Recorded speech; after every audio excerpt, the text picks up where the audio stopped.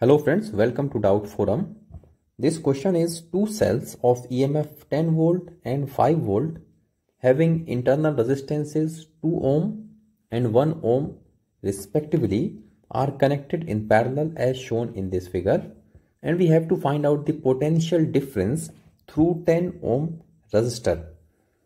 So this 10 ohm resistor is connected across this combination of cells, and we have to find out the potential difference across this 10 ohm resistor. So I will be solving this question using KCL and KVL alone. For that I am just mentioning few rules which I will be applying here.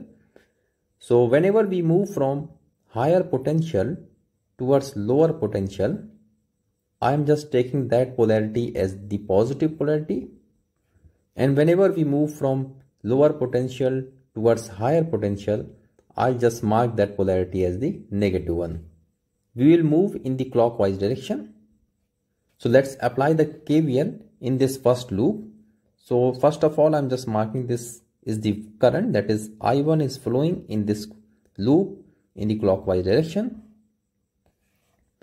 And because there are two loops, so I have to mark the current in the second loop as well. So I'm just marking that I2 current would be flowing in this second loop. So when we apply the KVL in this first loop, I'm just starting from this point, move in the clockwise direction and would come back to this point. When we start from this point, first we met with the positive plate of this 10 volt battery and then the negative one. So here I am moving from higher potential towards the lower potential.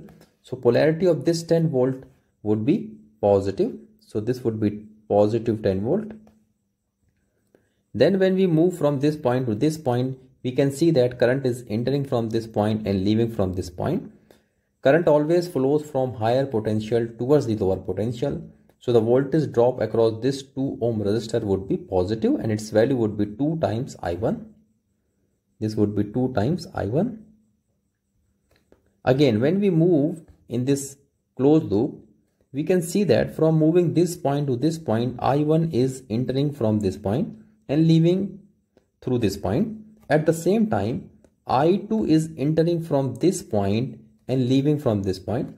So the net current that would be flowing through this 1 ohm resistor would be I1 minus I2.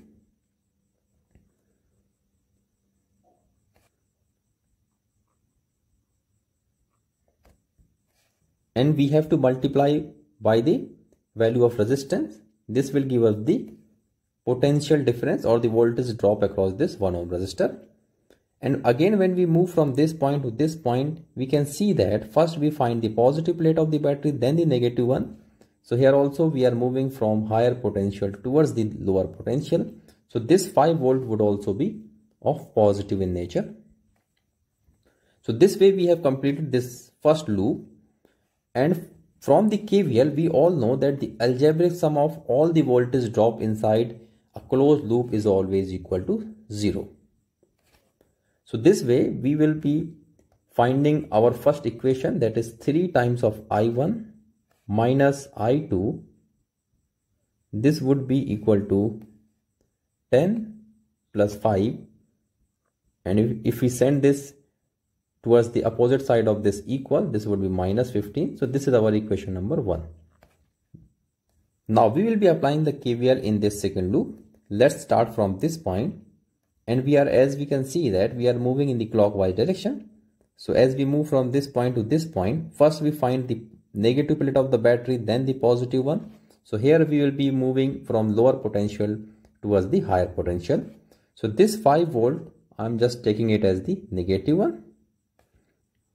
Again, when we move from this point to this point, we can see that I2 current is moving in the forward direction.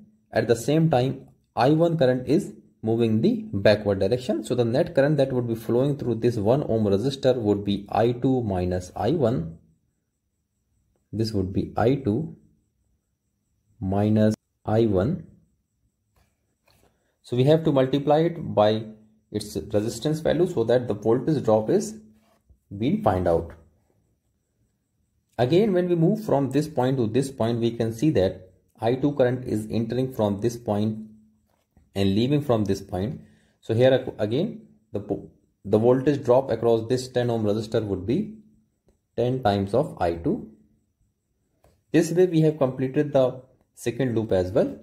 So according to KVL, the algebraic sum of voltage drop is always equal to 0. So here we can see that this 10 times of I2 plus I2 would be 11 I2 minus I1. This would be equal to 5. So this is our equation number 2. In the question, we are asked to find the voltage drop across this 10 ohm resistor. For that, all we need is the value of I2. So what I will be doing, I will be simply getting the value of I1 from equation 2 and putting it in the equation number 1. So the value of I1 would come out to be, I1 would be equal to 11 times of I2 minus 5. Now all we have to do is to put the value of I1 in equation number 1. When we put this value, the equation number 1 would be equal to 3 times of 11 I2 minus 5 minus I2. This is equals to minus 15. Here this value would be 33 I2 minus 15 minus I2 is equals to minus 15. So here this is 32 times of I2 would be equal to minus 15 plus 15, or we can say that I2 is equal to 0. When the value is I2 is 0, it means no current is flowing from this 10 ohm resistor. When there is no current, there would be no voltage drop. So the voltage drop or the potential difference through this 10 ohm resistor would be equal to 0, and that is our answer. So thank you for watching. If you still have any doubt, please let me know in the comment section, and don't forget to subscribe to our channel Doubt Forum. See you in the next video. Till then, take care. Bye bye.